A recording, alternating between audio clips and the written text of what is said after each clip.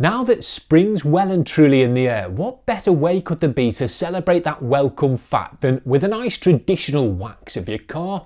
So keep it locked to see how to best make your pride and joy shine in the sun like no other.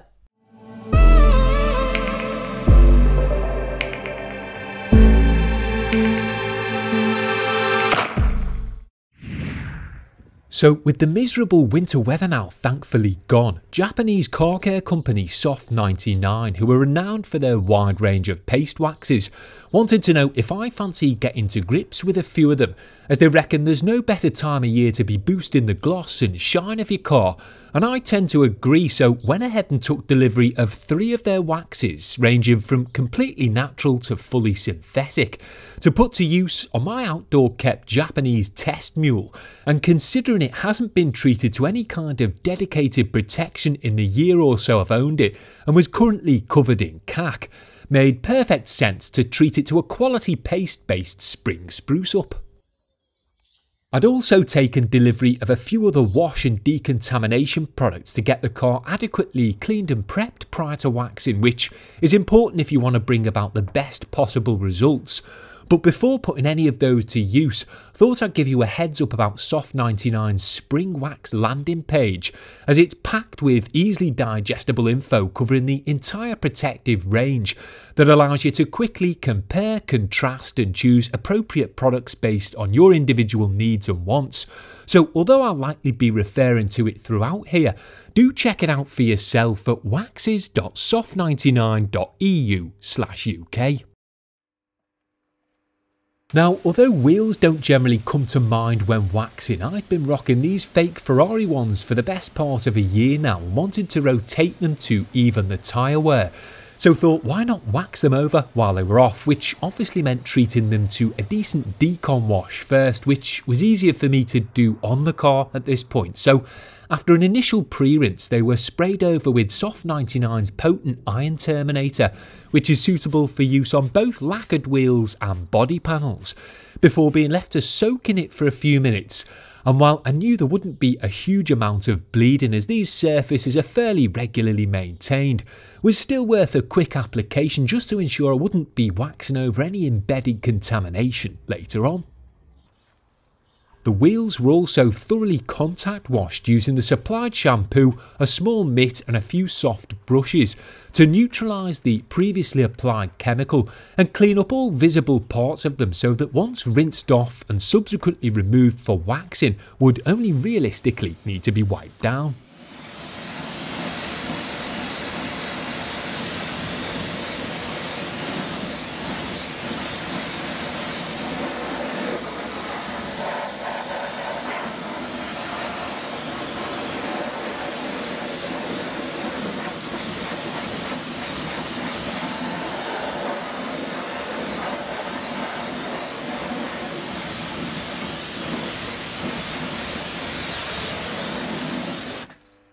The rest of the car was then thoroughly pre-rinsed off, and I chose not to use any kind of pre-wash or snow foam here, as the dirt was sat on a layer of superficial protection built up from previous post-wash maintenance sprays, so knew a simple pressure wash would displace the vast majority of it. However, if your car is more deeply ingrained with dirt, then I'd advise using something like a general purpose cleaner, traffic film remover or citrus degreaser, along with a snow foam if possible, to help cut through that prior to making physical contact.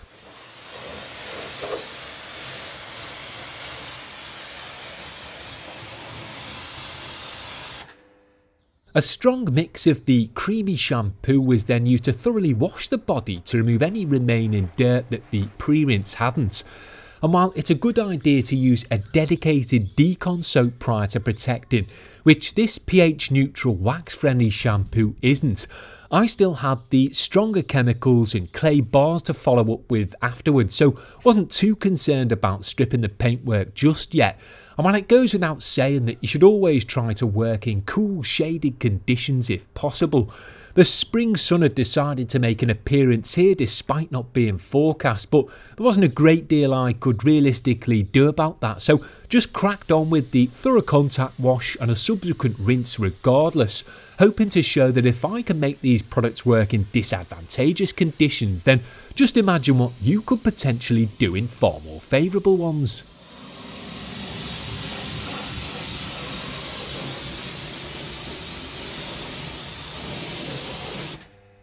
So the iron terminator was then applied to the body of the freshly washed CRZ to dislodge and dissolve any stubborn metallic contamination, which unsurprisingly on a car owned by a professional sponge jockey there was hardly any of. But it's still worth doing just in case, and from a pre-wax perspective, even if there's no iron to attack, it'll still serve to break down any previously applied protectants, which is exactly what you want. And as you can see from the complete lack of water repellency on the bonnet here, it served to do quite well. A clay bar will go on to further deep clean and decontaminate paintwork, and Soft99's soft egg stuff will remove things like tar spots, tree sap, deeply ingrained dirt you can't see with your naked eye, and any remaining embedded iron. And again, if your paintwork isn't particularly heavily contaminated, a clay bar treatment will still serve to effectively strip any previously applied protectants and ensure that it's not only as smooth as glass or an egg in this case, but also free from anything that might inhibit the ability of a fresh wax to properly bond. And it's of course important to use plenty of lubrication in the form of water, a detail spray, or even better, a dedicated clay lube to keep any abrasive impact it has on the surface to a minimum.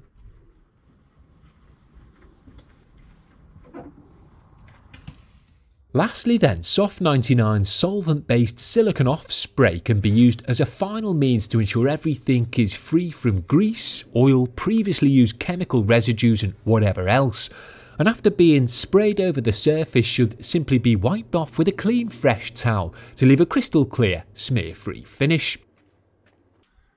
Now, much like other isopropyl alcohol-based paddle wipe type products, the vast majority of this stuff will flash off, but it's still important to thoroughly wipe it over afterwards to ensure anything it served to break down on the surface is fully removed prior to waxing. And if you're concerned about cross-contamination with surrounding parts from a direct application, you can of course apply it onto the towel before wiping it over the surface instead.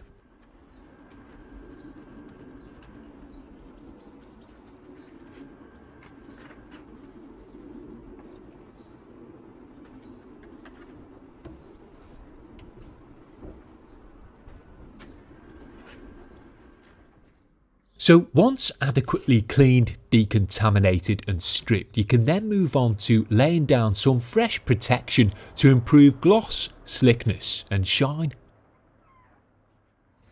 I started with the compact bonnet here, which was split into 3 sections so I could gauge the finish of each of the products alongside each other, and kicked off with the Authentic Premium, which is a completely natural high carnauba content wax designed primarily to deliver a nice organic shine. Once out of its snazzy presentation box, you'll find a handy tin popper and residue removal tool, as well as soft applicator pad, which was primed with some of the neutral smelling paste before being dabbed then spread over the surface. And while I generally like to use a combination of circular and flowing motions when applying a wax, Soft99 recommends back and forth movements to ensure even coverage, so try to follow that advice for the most part here.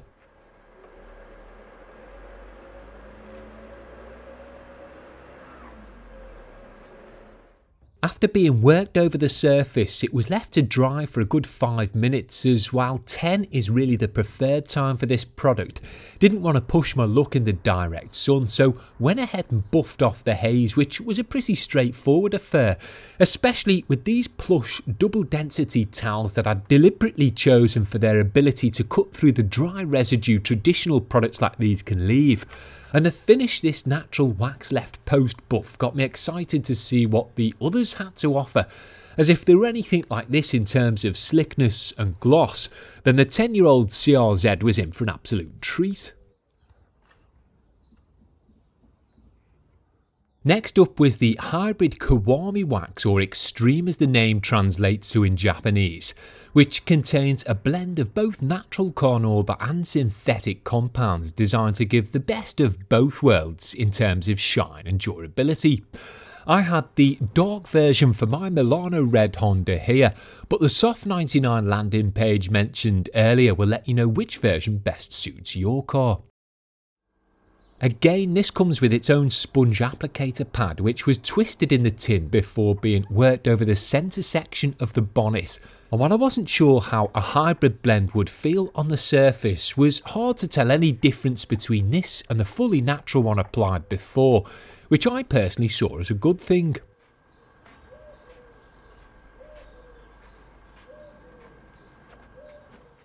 As with the authentic premium, this Kiwami wax should be left to dry or cure for between 5 and 10 minutes prior to being buffed. And while it was certainly more visible on the surface than the complete carnauba was, buffed off with the same relative ease, with any light dust being locked up within the luxurious fibres of the plush double density towel.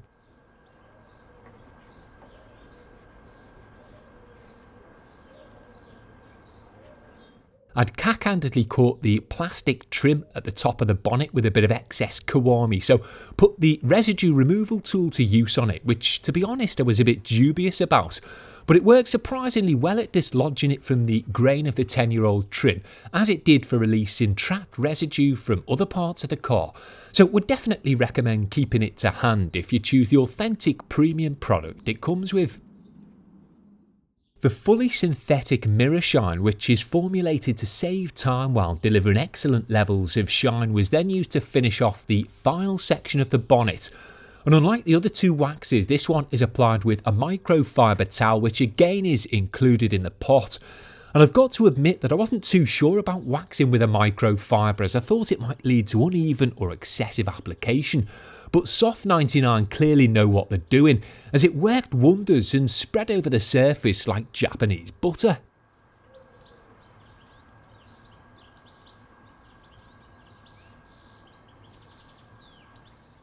It was definitely the clearest of the three on the surface, and with zero dry time, which is a huge selling point of this wax, you can crack on with buffing it straight off, which was a big help for me here. And while I thought it might smear a bit when being removed, as it was still essentially wet, buffed off a treat, which I thought was pretty impressive considering I was working outside in the sun.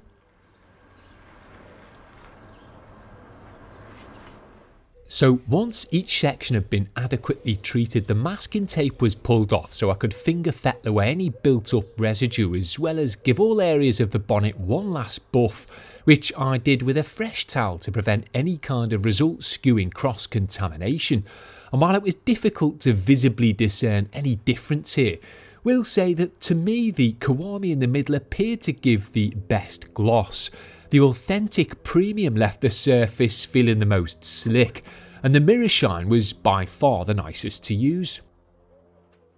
I then moved on to treat a full side of the car again to see how the waxes looked alongside each other, this time with a panel gap between them instead of tape, and because the sun beats down on this side of the car while it's parked up here, so hoped a healthy coating of wax might help to slow any unsightly bleaching, which unfortunately Honda's Milano Red is known for. So sorted the front wing with the natural carnauba, the door with the hybrid blend, and the rear quarter with the fully synthetic. And while the same was pretty much to be said as before in terms of application, removal and finish for all three, thought it was only fair to you, the viewer, and Soft99, the sponsor, that I treat at least a few different areas of the car with the waxes, just in case my initial impressions towards them shifted.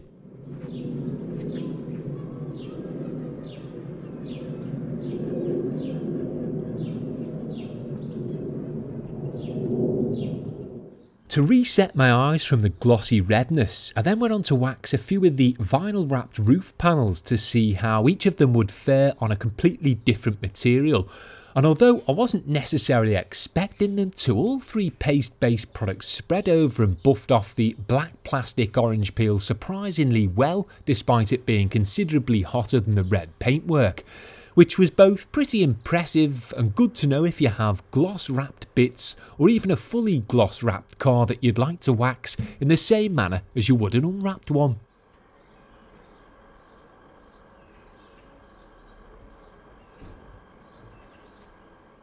The only thing I would say is to take it easy around any exposed edges, as aside from the zero cure mirror finish, a traditional wax could serve to dry its adhesive out and potentially cause it to lift if it happened to get underneath.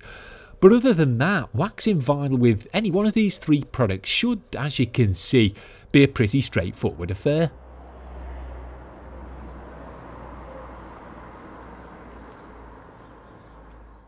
I then finished up with the body of the CRZ by throwing another material into the mix in the form of the carbon fibre wing, which is obviously lacquered like the paintwork, but cheaply made aftermarket parts like this can be susceptible to UV damage in my experience. And much like the rest of the car, this part does see a lot of sun in the summer months, plus it's a big feature, so it should ideally pop as much as the paintwork, which I was hoping a final coat of the uncomplicated mirror finish, the pure authentic premium and the clever hybrid Kiwami would make it do. And if you stick around for the aftershots towards the end of the video, can judge for yourself whether they succeeded or not.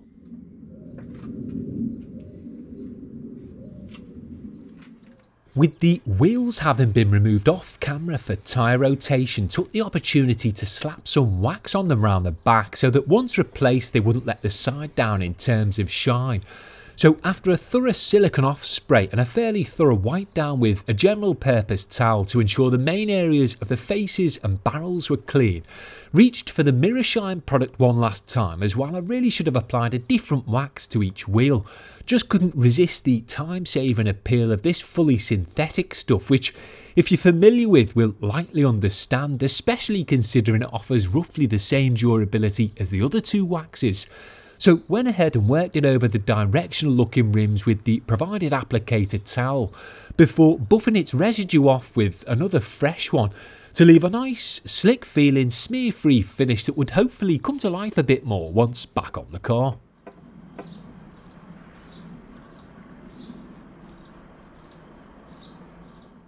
Now, although it wasn't part of the original package, I finished up with some of Soft99's tyre wax, which I thought made perfect sense, as although the pigmented product doesn't serve to shine tyres in any way, it does thoroughly protect them, and while it can be a bit tricky and potentially messy to apply, whether that be with an applicator pad or a brush, it's worth persevering with if you prefer a subtle factory finish that will bead up just like freshly protected paintwork.